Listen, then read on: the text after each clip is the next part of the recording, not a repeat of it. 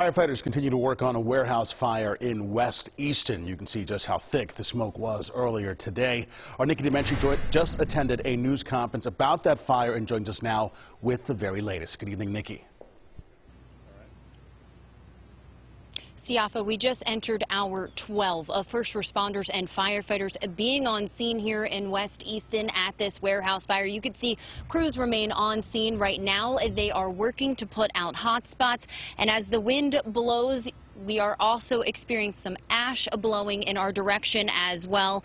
I want to take a look, though, at the shots from earlier today, the drone shots of just how massive this fire was. Officials say the call came in around 5 a.m. to 1550 Lehigh Drive. That's just yards away from the Lehigh River.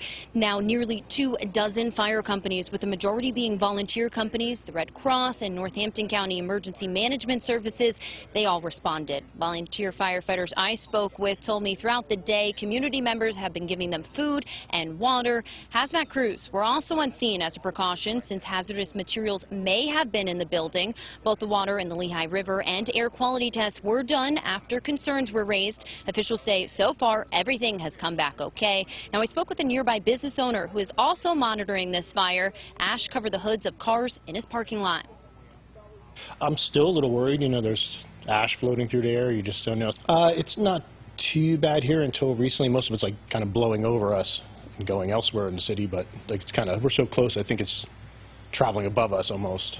Luckily, all fire trucks are all parked out front of our place too, so I can't imagine something happening, but it still makes you worry.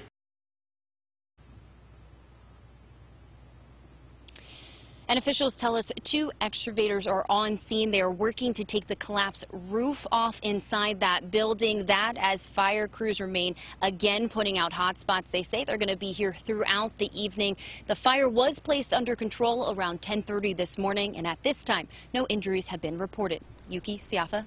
Nikki, thank you for that update.